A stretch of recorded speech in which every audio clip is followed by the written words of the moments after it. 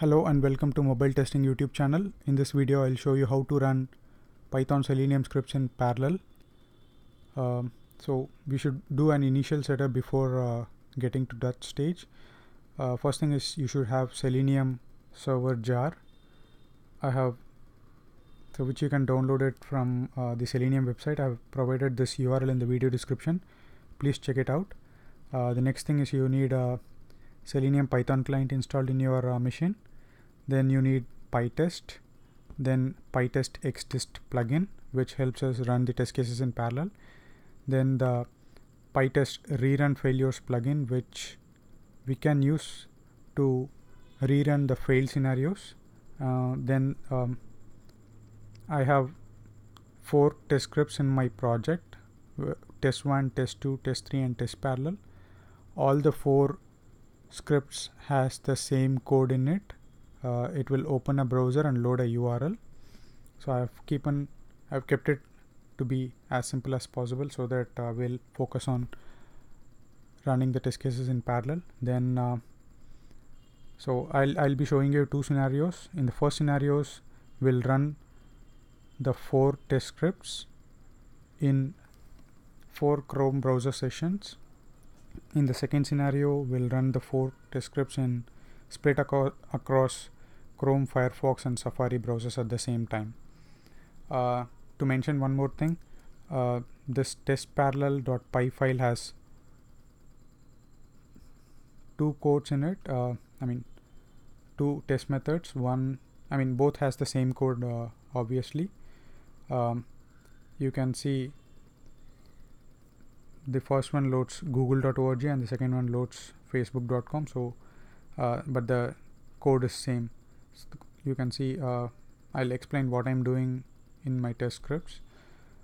So I have a setup and tear down method. Setup will start the browser. So I have given the browser name as Chrome. Then it will wait for implicitly wait for 30 seconds and then load yahoo.com URL. It's the same script here also. This test 2 will load youtube.com. Test 3 will load twitter.com, and the test parallel will load Facebook and google.org.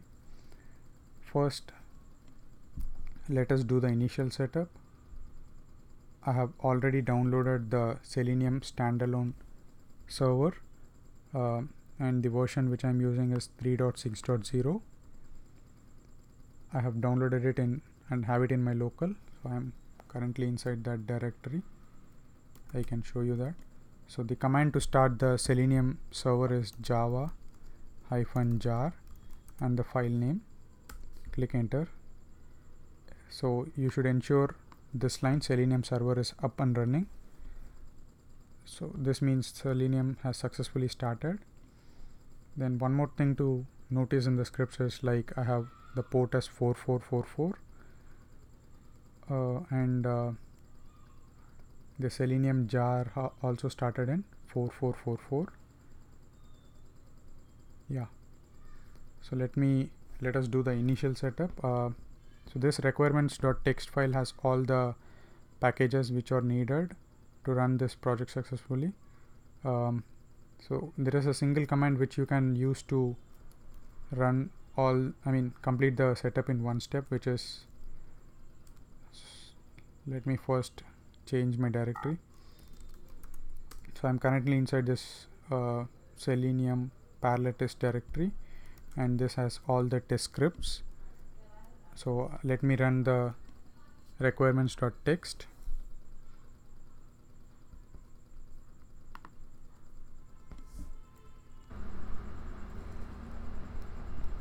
So pip install -r requirements.txt is the single command which you have to run to complete all your installation.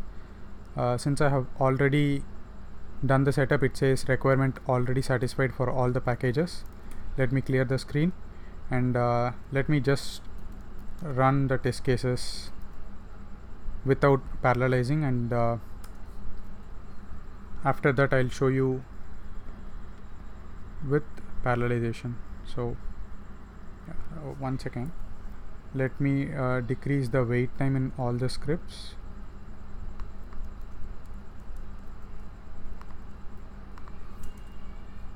I'm just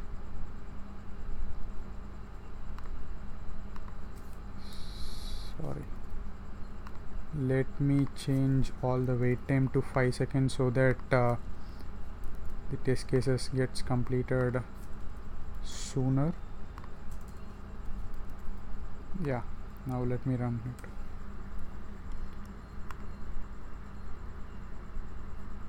So you can see Yahoo loaded, which is the test one, yahoo.com. Then it will wait for 5 seconds and then it will quit the Chrome browser. Yeah, so the next test 2 is executing. This will load youtube.com. Okay, sorry, this started running Facebook, then Google Chrome. So pytest runs the test scripts in file name order. So first it ran test1, then test parallel, then it will run test3. So this loaded YouTube. The ordering is random, so never mind that. Yeah, so all the test cases got completed and the time it took is 52.42 seconds. Now let us run all of them in parallel and see the time difference. So the command for that is pytest-n, and since I have 5 test cases in my project, I'm giving it as 5. You can see 5 browsers opened: Google, Twitter, Yahoo, Facebook, YouTube, and all the test cases got completed successfully. So, and you see the time difference, it's like 3 times of 16.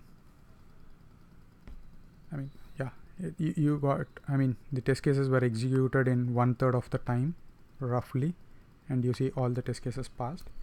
Let me rerun it again. So I'm giving it as pytest-n and 5 sessions. So this opens 5 browser sessions. The first one will load, each one will be executing different test case, and all the test cases are completed in a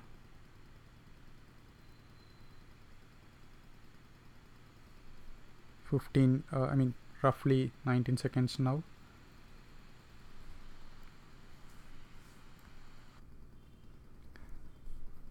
Also this 19.68 seconds is because I had a 5-second sleep in all the scripts. Let me remove that and rerun it.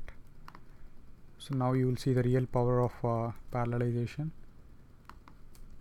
Let me take everything off, all the sleeps. I've removed all the scripts, all the file, all the sleep from the scripts. Let me just run the tests individually. We'll compare the time taken to complete the scripts now.